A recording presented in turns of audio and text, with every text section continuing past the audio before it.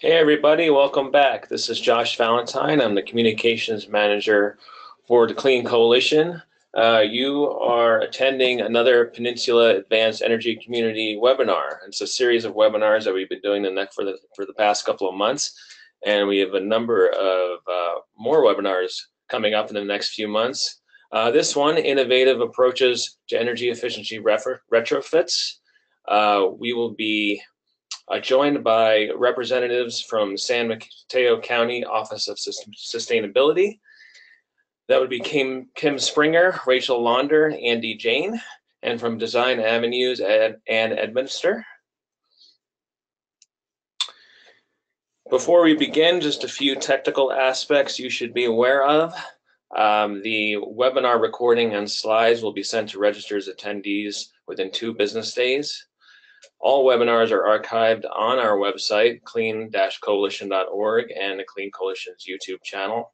If you have a question, we will do our best to answer a number of the questions at the end of the webinar.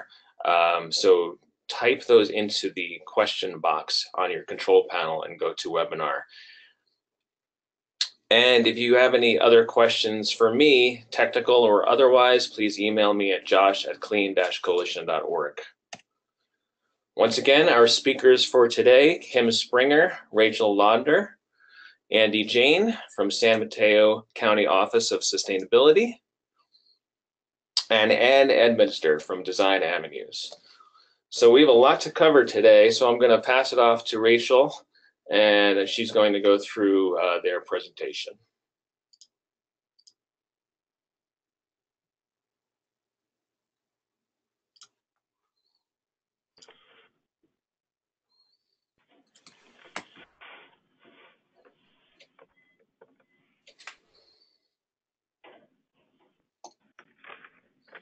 So hello everybody, this is Kim Springer from the County of San Mateo Office of Sustainability.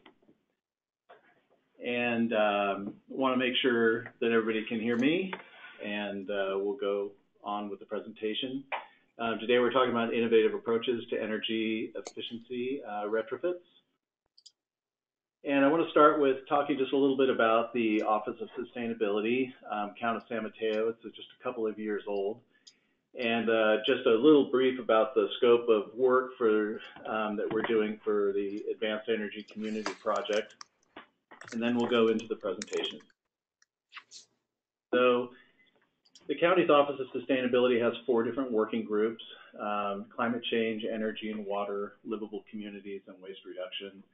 Each of those programs have multiple sub-programs, so the different groups have different sub-programs.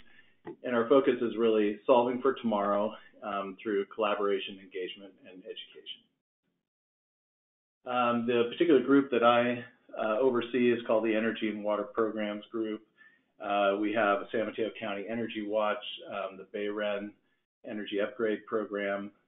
We have a groundwater, a stormwater, and a water conservation program as well. And we do dabble in EV charging and various other things as well, but these are the main programs. Lease language was in terms of our scope for the Advanced Energy Community project, we have a fairly small scope, some of which you'll be hearing about today. I think in a larger way, we were kind of a connective group to help the Clean Coalition and the other partners get connected to other folks and stakeholders.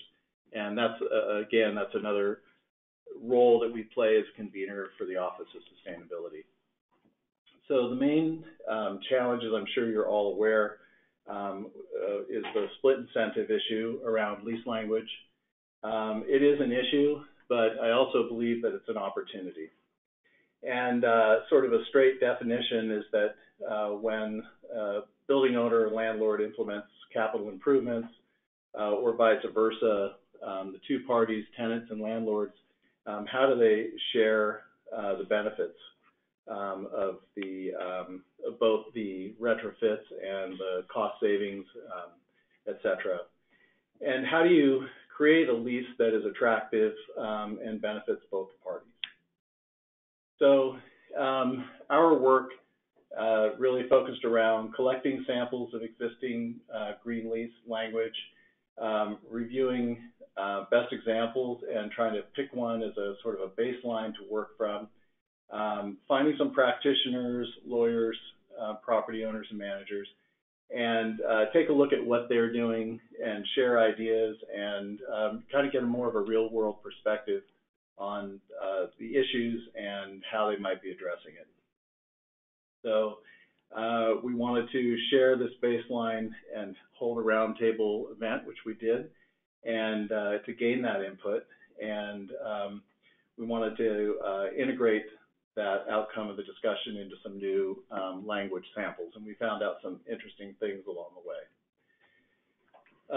This is a list of all the different lease language pieces that we reviewed.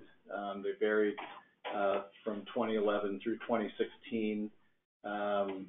We recommend to take a look at any of these. At the end of this section of the presentation, I actually have some that are specific and actually newer that are also good resources to look at. The takeaways from looking at those different lease languages is that most of them mentioned sub-metering, which we feel is really a step in the right direction. I think we can all agree that you have to know what you're using in the way of energy in order to both agree on what kinds of things should be done and the outcomes of the efforts that you're doing. So not so good. There was actually relatively little reference to energy, mainly Energy Star, Portfolio Manager. The things that were mentioned, daylighting sensors, LEDs and stuff, were pretty much outdated by the current code. And this work we did actually in 2016. In general, little that'll get us to advanced energy community goals. Or allow us to address our existing building stock, which we all know is something that's extremely important to us.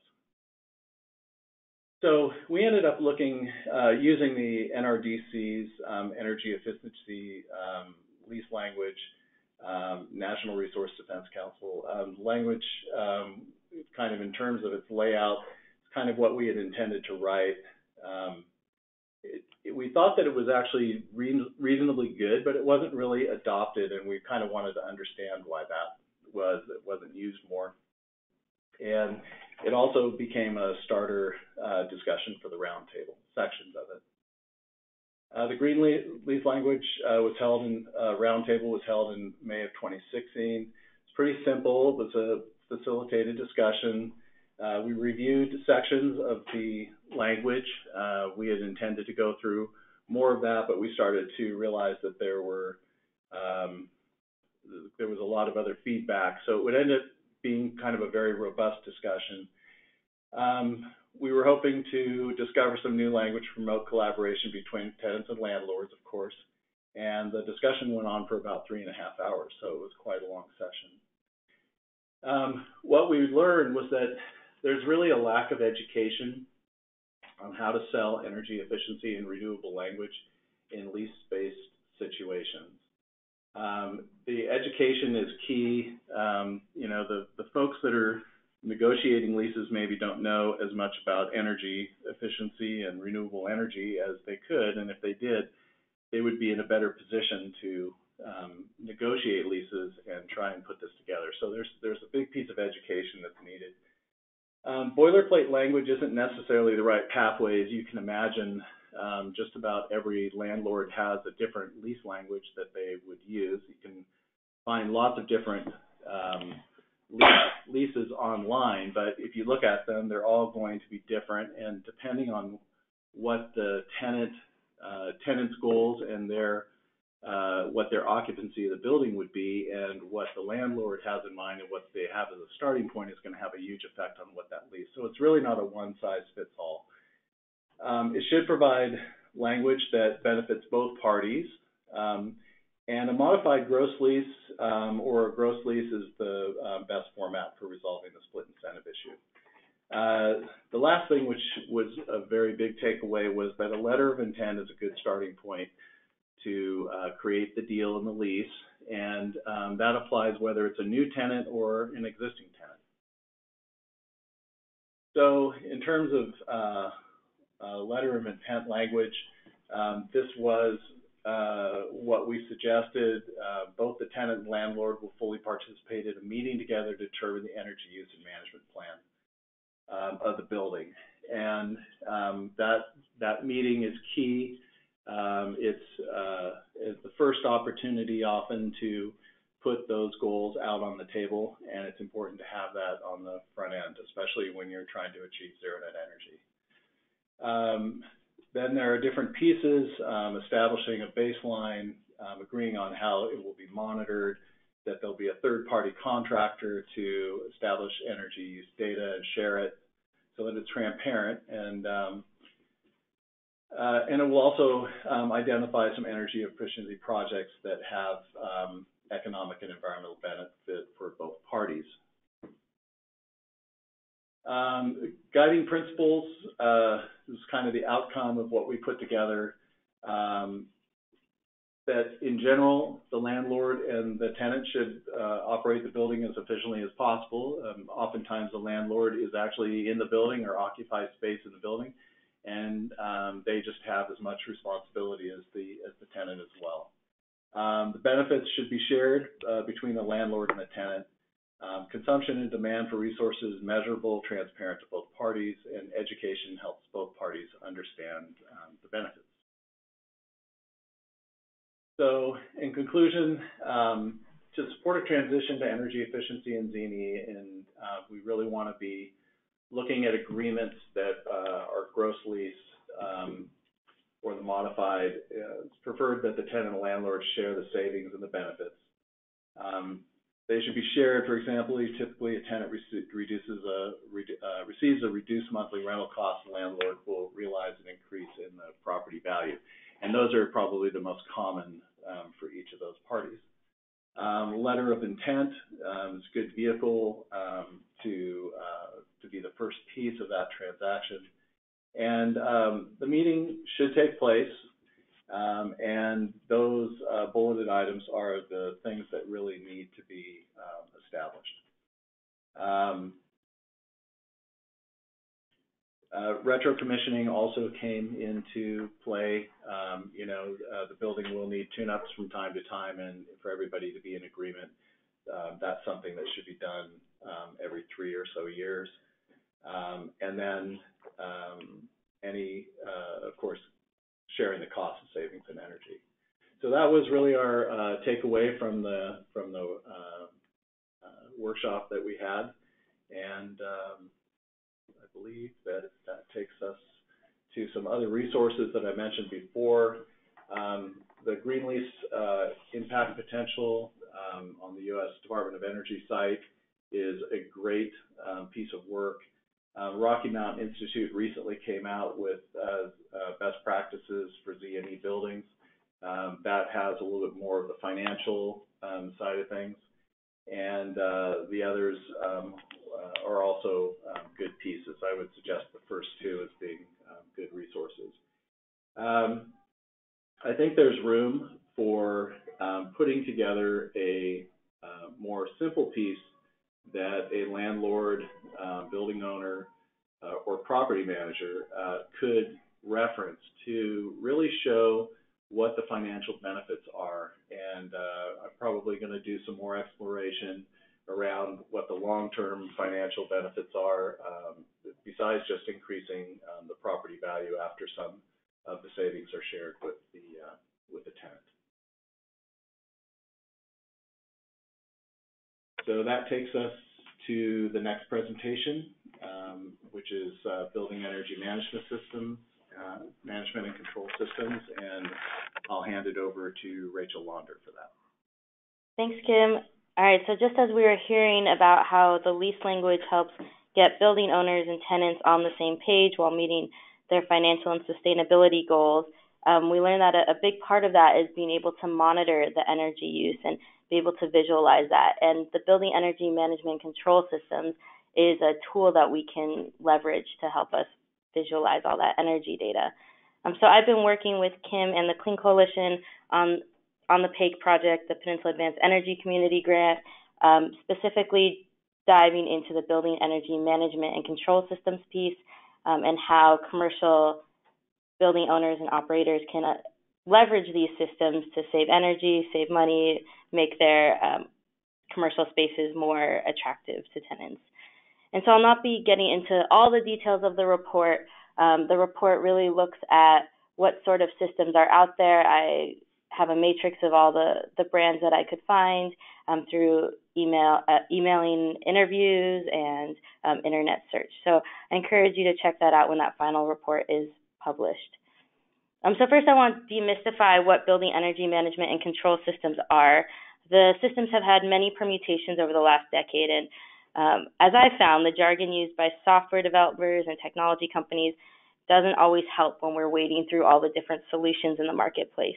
And so the most streamlined definition I found comes from Navigant Research, and it states that building energy management and control systems, or building energy management systems, or BEMS, or energy management systems, all of those would work, are IT-based monitoring and control systems that tie into existing energy-related data streams of a building's infrastructure, including its HVAC and lighting systems, while providing visualization and analysis of that data to enable better energy-related decision-making. So this broad definition includes an array of systems. Some of them simply generate dashboards to show aggregated building and portfolio energy use, as you can kind of see on the far left of our graph, while others have more advanced capabilities and can support demand response events, automate lighting and HVAC, plug loads, renewables, and electric vehicle charging. So it's really important for our building owners and energy managers to overcome challenges in identifying what the right system is for their facility amongst this breadth of software offerings. So as you can see, there are plenty of opportunities for growth and adoption of energy management systems in California. We have 60% of market saturation in large commercial facilities, 22% saturation in medium-sized facilities, whereas a mere 2% saturation in small facilities. And this report comes from the California Public Utilities Commission and generally states that these systems are underutilized. And as a state, we can do more to advance this technology. So the business case for energy management system really depends on your facility, how much energy you're using, what type of systems you already have employed, how well it's managed, and your demand charges, as well as other factors. According to ACEEE, energy management systems with predictive capabilities, as well as fault detection, can save 13 to 66% of a building's energy bill. So there's a wide range there for what it can do for your facility.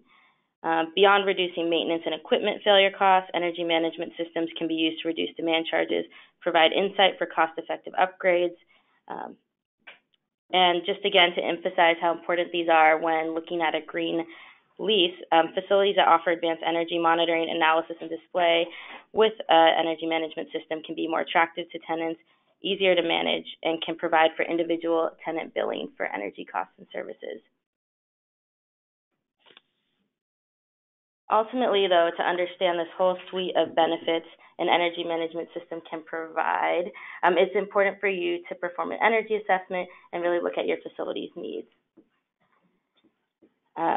So I'm really excited to have the County of San Mateo's energy manager to kind of share what the county has done, because we've run through that exercise in doing audits and researching what is out on the marketplace. So without further ado, I'll let Andy Jane introduce himself and share what we've been up to here. Hi everyone, this is Andy. I'm the energy manager with the County of San Mateo. So I'm just going to talk a little bit about our experience at County of San Mateo facilities, about implementing various building management systems.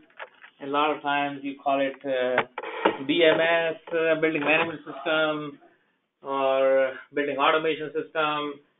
And nowadays we call it like more comprehensive, like energy management and control system, but essentially the same thing. So telling about our experience, so when we started here, we had different buildings, different continuum, some on DDC, some with very little controls, manual controls, some pneumatic. And then we did some research on as to what different building management systems available were there. and a lot of them are proprietary, that once you got the system, you're hooked on for that company to provide parts, support. So we compared manual systems, and then we chose the 3DM Niagara. So that's a main front end or head end, and that's a supervisory controller or what you interact with. And the nice thing with the 3DM Niagara is it's non-proprietary, and it integrates with other systems like lighting, security. And one other thing for us at the county is we can specify 3DM Niagara framework, but still we can have competition between different controls contractor. So we can decide who does a good price for us and who provides service. And also in future, if we are not happy with one contractor, we can change a contractor and still we can get services. So even if one contractor goes out of business or we don't like them, so we have more choices while still keeping 3DM Niagara. There are systems such as, Siemens. So we just top to bottom, it's only one company. The same company designs, sells, service, maintain parts. So they don't have channel partners and other companies that you can deal. So that's why we chose 3DM Niagara. And once we standardized, it became easier for our facility engineers, stationary engineers to use one system. So it's easier to have a common training and then parts. So that's why we have used the 3DM Niagara, and that's what we're trying to specify. And most of the county systems have been converted to 3DM Niagara. And other thing that we have done is we have standardized on our control specifications, and we like our engineers to be very strict as to what we allow, what we do not allow, what our standards are. And we're trying to implement them on existing buildings and the new buildings as well. And then we choose sequence of operations which are very, very energy efficient. These tend to be above and beyond what Title 24 requires. And the benefit is that you get a system which has got the graphics which are easy to use, and there are trends, alerts, and alarms that you can configure, set up, depending on importance and how do you want to use them. One of the aspects is no matter how good your control system specification is, you have to do a very detailed commissioning of the system. And a lot of times projects are in a rush, the project is substantially done, and everybody tries to move on to a new project. So we use more detailed functional testing. So we ask our consulting engineers to specify a detailed commissioning scope right in the design, and the contractor knows that they are supposed to perform and demonstrate all these tests. And even if the project is done, we collect the trend data and we still review it and ask controls contractor to make any necessary adjustment or changes. Now, some of the benefits and challenges of using energy management control system, and some of them were on a higher level, already highlighted in the previous presentation. But now, some of the basic things is it provides you a simple graphical interface. You can adjust your operating hours Monday to Friday, 8 to 5, just like a calendar function. And you can schedule your holidays, your any special event days. This is such a simple thing, which is just for the click of a mouse. You can see the most efficient equipment is one that does not run when it's not needed to run.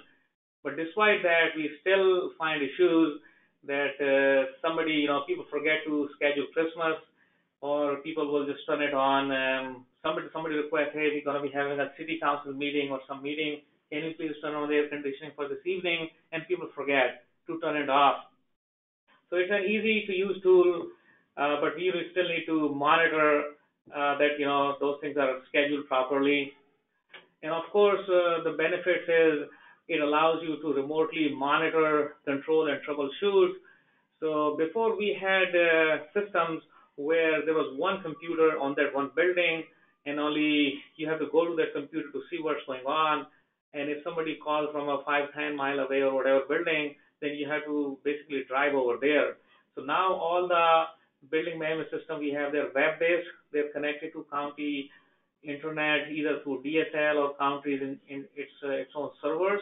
So it's easy to troubleshoot and monitor that before you roll a truck and go to the building. We try to do some troubleshooting, and then we know, okay, what exactly possibly is wrong. Then we take the tools and meters to troubleshoot the problem. And other benefit is what we have done in a lot of facilities is we have connected our gas meter, electric meter, and also water meters to a building management system. And then we ask the building management system to provide an energy dashboard, so we can somewhat, verify what PG&E or a water district is saying. Is our use the same? So we can see from January 1st to December 31st or any time what was the max use, min use, average use, and we can use it for doing some monitoring if some equipment is running while not scheduled in the night, why base load is so much more. So these dashboards are helpful, and now we have our own meters directly connected to our own system, so we can do sometimes PG&E, they make a mistake, they don't read a meter, or there's a wrong. So we have a basis that, hey, we are monitoring this as well. So our reading is there's something wrong with the meter, so the cross verification. And of course, energy management system provides alerts and alarms, and you can set them up for performance monitoring as well as maintenance. Simply saying if a pump has run for say 1,500 hours, just send an alarm or alert that, hey, go ahead, do the maintenance. So those pop-ups and other features help out in not missing things. Other thing that we have done is, so we're trying to, on few buildings, we have done the integration with the lighting control system. On the same, for example, in County Homes Building 2, we have the solar panels connected to and the lighting on the same system. And at our medical center, we are connecting the cogen and the solar. Sometimes these things are directly connected to hardwired. A lot of times these are all web-based, so we just have a plugins or on a common screen. You can see a lot of these other systems as well. And okay, and then of course the other benefits about demand response. One key important thing is that we have to have staff very well trained. This is a quick example. For example, this one is Hall of Justice. In 2012, we did a project.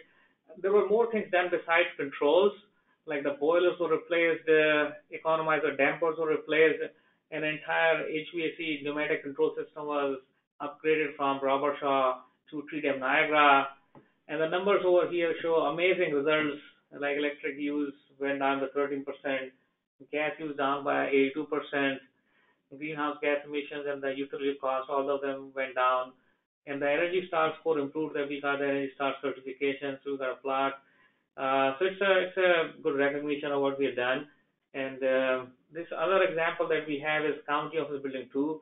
It was not too bad. It was already a DDC control system. It's still a DDC, but then we didn't have the support or the parts were not available. And then we implemented modern sequence of operation. This one again shows here that there were good savings realized, around 7-year payback, and again Energy Star score improved, and some of the basic features of our graphics and trends and reports. And other slides show, just to show you, this one shows your electric savings and gas savings before the project, after the project. Up above is before, lower is post retrofit. So the numbers really improved.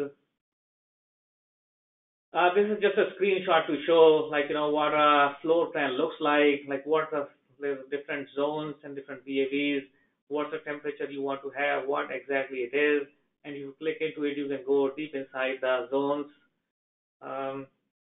These are again more screenshots that show very nicely, pictorially in 3D shown what the different systems are and what the trends are. So those things help out in monitoring and troubleshooting.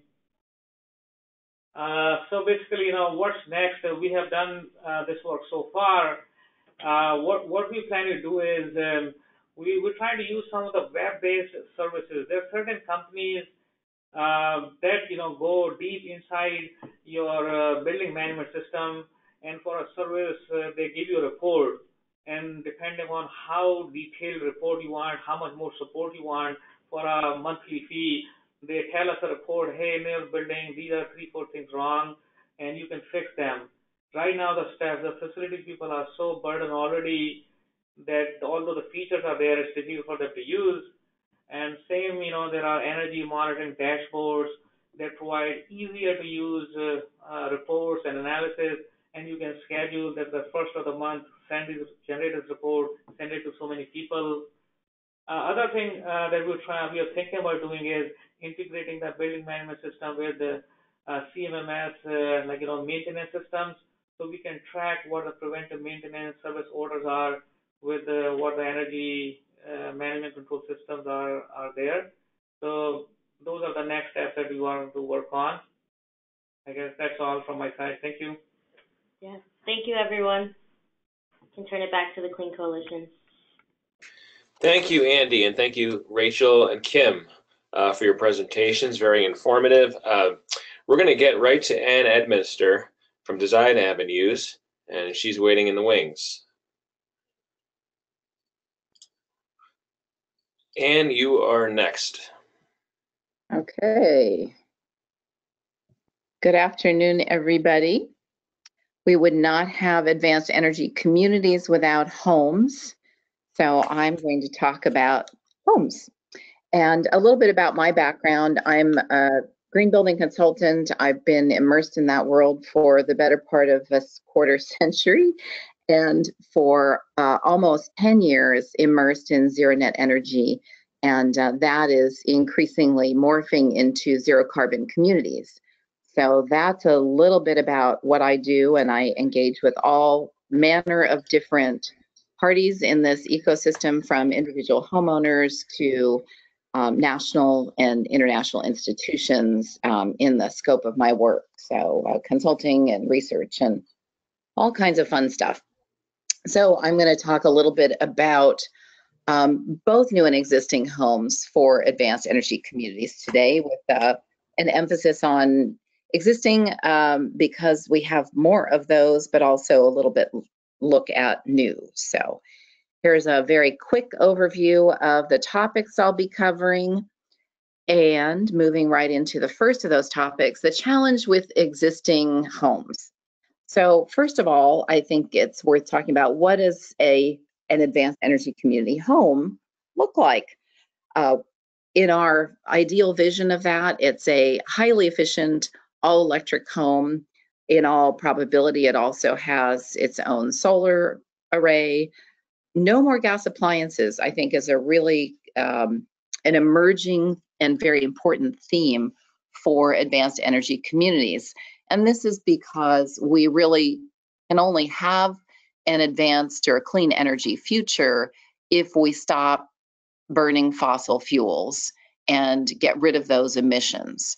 So increasingly, we are talking to all kinds of institutions who have an influence over choice of fuel selection, and institutions and individuals.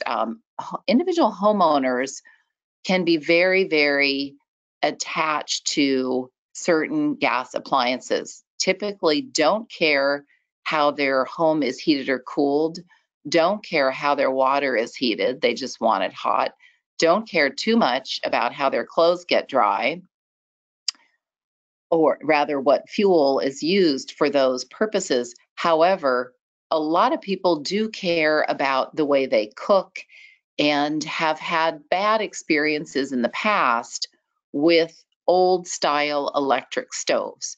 So one of our challenges in this arena is really sharing a lot of information about induction cooktops, which are the latest, greatest answer to how we cook with electricity or otherwise. It's a tough battle to really reach people on this one, because so many of our decisions about homes are very gut-based. And when people have had a past experience that is negative, even if you say, oh, but this is a new technology, it can be very, very difficult to overcome that prejudice about gas cooking versus electric cooking. So this is a real challenge for us. And then some people are also very attached to the notion of fireplaces.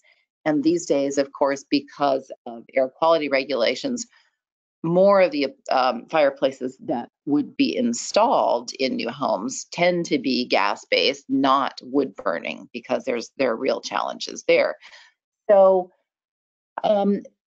there, of course, we have air quality impacts, adverse impacts from fireplaces in homes, even gas fireplaces. So there are very good reasons not to install them. Nevertheless, this is an emotional barrier to overcome. So a bit more about the more technical pieces. As I mentioned, photovoltaics are not inevitably, but very likely components to many advanced energy homes. Along with that, batteries for load balancing. When we started looking at zero net energy, again, a decade or so ago, that sounded like a really magical, it was a very captivating concept, a home that would produce as much energy as it used on an annual basis. The rub is that meeting those needs on an annual basis create some imbalances on an hour-to-hour, day-to-day, season-to-season basis. So we can have lots of energy production, not necessarily at the times we need it, and conversely, not nearly enough energy at times, for example, when the sun isn't shining at night. We still need to cook and have lights and run many electronics and appliances and so forth. So in California in particular, as the state has gotten farther down its path of pursuing advanced energy in homes, communities, and throughout society, we have realized progressively that we need to match production capacity with storage capacity. And then finally, it's increasingly likely that we will have electric vehicles as part of the equation.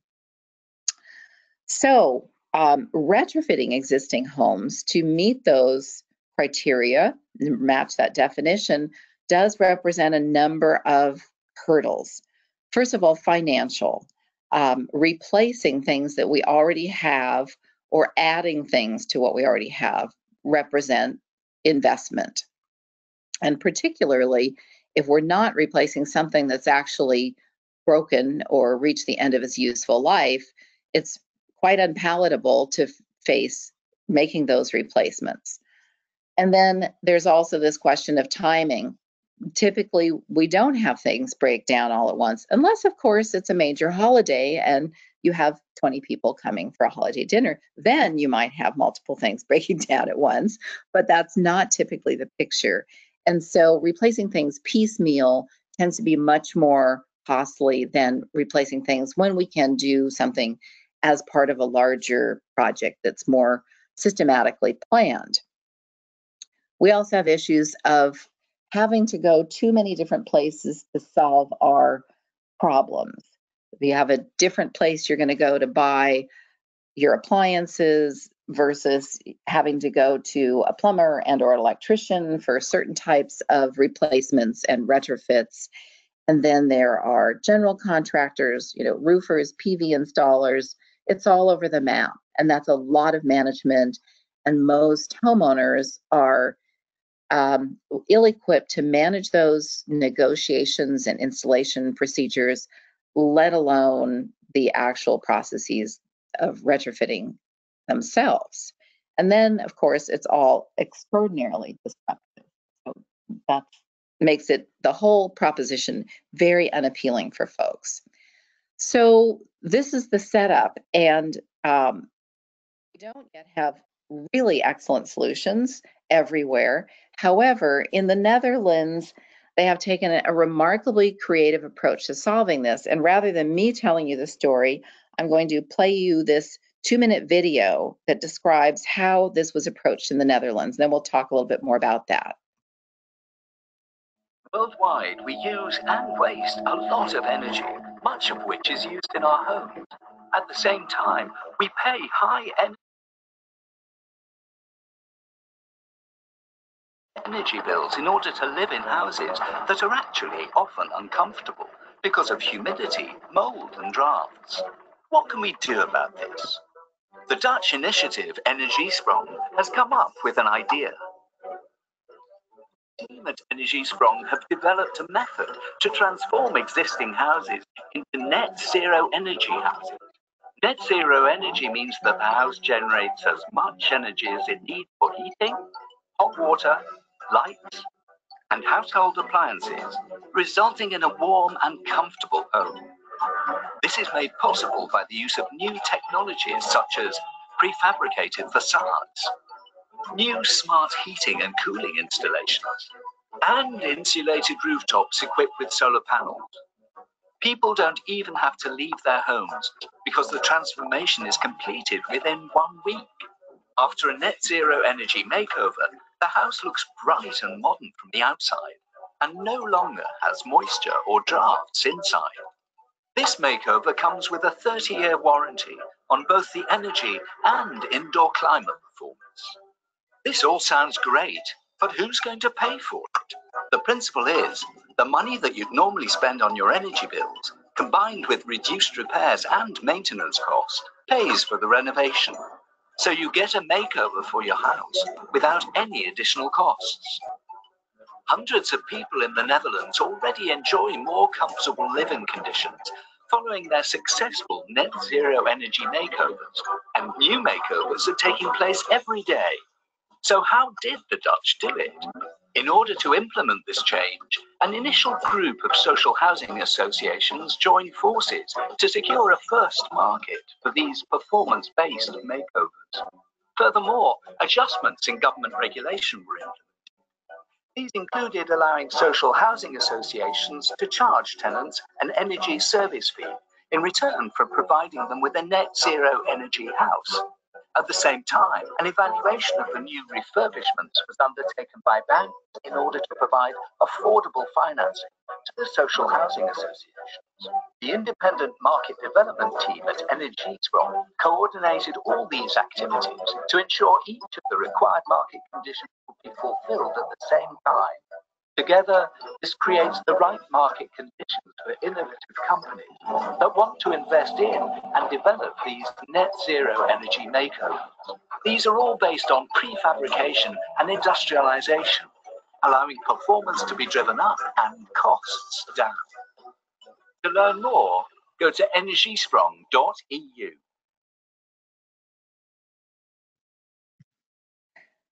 Okay, so that's way more entertaining, listen to me. But let me recap the 4 tactics that are at the core of Energiesprong's strategy. First of all, they realized that they needed to aggregate demand in volume in order to make all the other pieces come together because of the economies of scale that are achievable with the volume.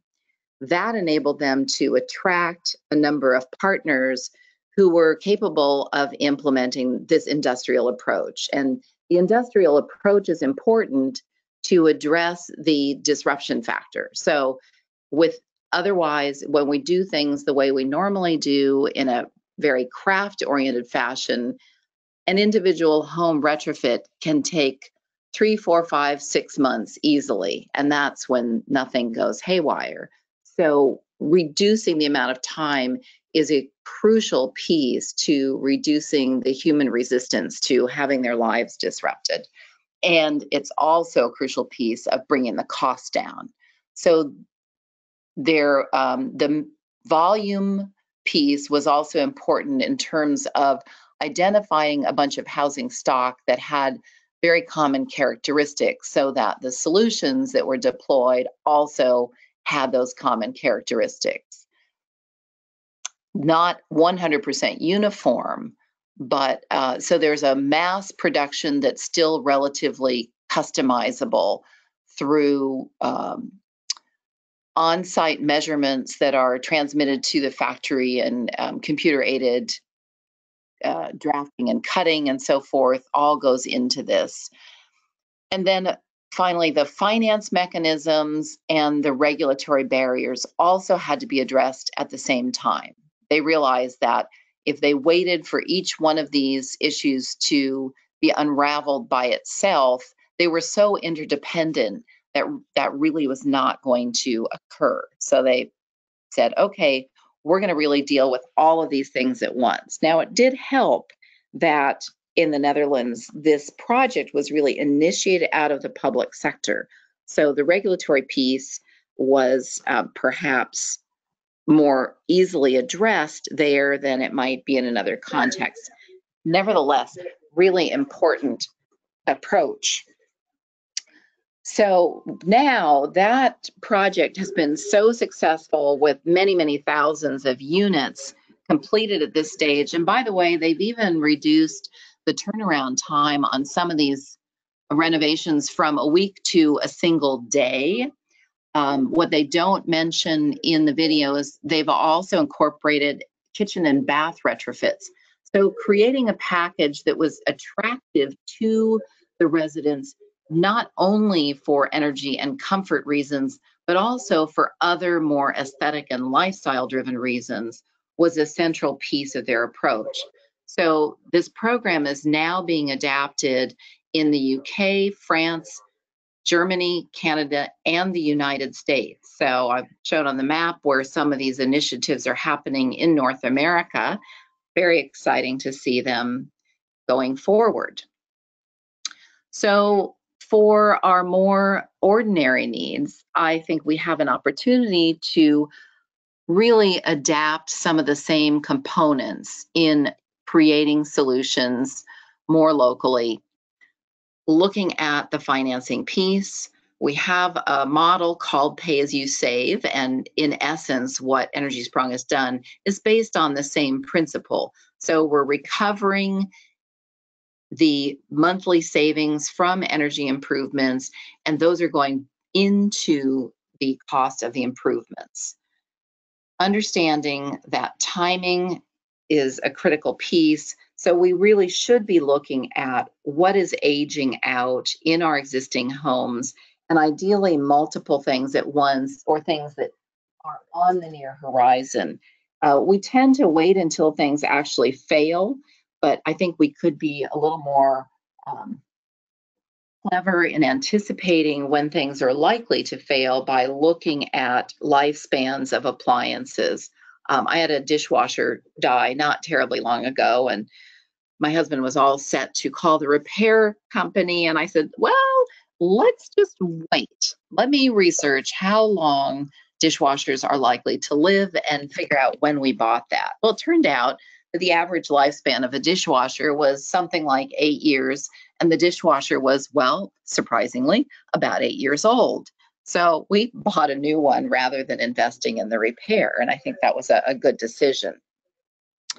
Also, I think we need to look at solutions that involve solution providers who can really facilitate more of the processes that homeowners need to undertake if we're going to make this palatable for them. And similarly, figure out how to minimize disruption, because this is a really major factor. And again, incorporating improvements that address the values of the homeowners, not simply meeting our energy goals, but looking at the wider spectrum of issues from the resident perspective. Some of that is starting to happen right now in Sonoma County as they are facing a lot of rebuilding. The consortium of Sonoma Clean Power, PG&E, and the Bay Area Air Quality Management District have put together a coordinated package of incentives for the residents to rebuild in a more efficient way. The baseline incentive package is $7,500. And that incorporates a home that is 20% above the current energy code, has electric available for the key appliances, the cooking, water heating, and dryer, allows the roof to be designed for a later solar array, and Sonoma Clean Power will provide an electric vehicle charger in addition to the cash incentive. On top of that, they're saying $5,000 more if you go all electric, and a bonus of $5,000 on top of either tier with the addition of a solar array and a battery storage. So let's look at some of the benefits of that approach. A tier 2, the all-electric home, that above code home represents lower utility bills, improved comfort, and of course, insulation from rising energy costs. All electric end uses. I think this is a really important part of the conversation because, as I mentioned earlier, the emotional attachments to some of these decisions can be our largest hurdle. So gas cooking in particular represents a number of risks, air quality risks, respiratory health concerns that go along with those. Induction cooktops have almost zero risk of burns, which are of particular concern in any household with children and elderly, much better cleanup, and of course, of great concern to those communities, reduce risk from natural gas flaring, post-earthquakes, and in fire events, as well as the obvious of contributing to the state's climate goals. So roof design for future solar array, we have some obvious benefits of invest a little bit now, save quite a bit more later. Similarly, with the EV charging station, then you're set up. It's a free piece of equipment for driving a clean energy vehicle, which, by the way, are quite a bit cheaper to run once you have them.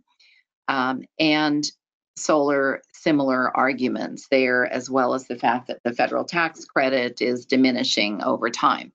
So running through this very rapidly, I know we have a short time span, and then looking at battery storage as well. I talked also about the load balancing benefits to the state and the grid. From a homeowner perspective, this allows you to store cheap energy during peak production from the solar array, and then utilizing that cheap energy later for your charging needs. And then the final option, in lieu of PVs or battery storage, there is the alternative of buying a 20-year contract for the 100% clean energy options via the utilities. So this is a great setup for an advanced energy community in that it allows the participation, for example, in a community microgrid with the addition of some additional smart controls. This contributes to local resiliency, and this community microgrid model really is where we're headed, I believe, for our advanced energy communities. It allows for providing power for critical services in the event of a power outage, allows for more local control and sharing of resources within a given area. So that was the express version of advanced energy homes in advanced energy communities. Thank you very much for your attention. Thank you, Anne, very much. So we're going to go right into the Q&A section. We're running short on time, but I think we can squeeze a couple in. So this one is for you, Anne, since you just presented. This comes from Gil Friend from the City of Palo Alto. He asks, how can cities and counties accelerate retrofit or upgrade of existing homes, given that we cannot require it? Gil, you wouldn't give me an easy one, would you? Great question. I think really looking at opportunities to replicate the Energy Sprung model these are our best options. And I think working we have some opportunities with big data. I have a colleague in Southern California who's done some very interesting data mining for Southern California Edison to look at possible triggers for better predicting when homeowners are riper targets for retrofit packages. And I think we can get quite a bit smarter by mining that data. Happy to put you in touch with them. Thank you so much. Kim, are you still with us? We have a question for you. Still am here, yes. Great. This comes from John Bolduc from the Cambridge Community Development Department. He asks, when you indicate modified gross lease is the preferred way to go, Who do you suggest pay for the utilities? Well, that's a good question. I mean, I think the modified gross lease allows you to switch it to the tenant. Generally, a gross lease means that the landlord is paying the utilities. So, one form or another of the gross lease. I think it really just depends on what the situation is with the tenant and what they're doing in the building and what the landlord's goals are. Both of them will give you an opportunity to share the savings, but I think the gross lease is probably the better one in terms of control, but modified is also usable. Great, thank you, Kim. And Andy, are you still with us? We have one for you. Yeah, go ahead. Ariel Carpenter from the City of San Jose asks, or she states first, Andy Jane's ROI info is awesome. And Ariel asks, Andy, do you have any anecdotal info on how you made the case for these projects or any shareable resources to that end? Okay, one, when we did the HOJ project, back then we had some EECBG grant money, so we had some federal stimulus money, but even otherwise, what I do is I talk to our facility engineers and I ask them to make loud noise that, if you give us money or, the things are beyond use or we do not have support available. And we are a very well-funded county as well. I just did not have to do too much thinking about creative financing and all. We are constantly improving our facility systems and equipment. We have a FICUS program. We will look at the age of the equipment, and generally we are able to get funding for that. So getting funding was not difficult, but then just doing the project has its own issues. And what you plan that looks like this should be done in a couple of months, and really ends up happening in it takes a year or year. But financing for us was not that difficult. Great, thank you, Andy. Anne, we do have a follow-up from Gil. He's asking, what would it take to replicate this and what barriers exist?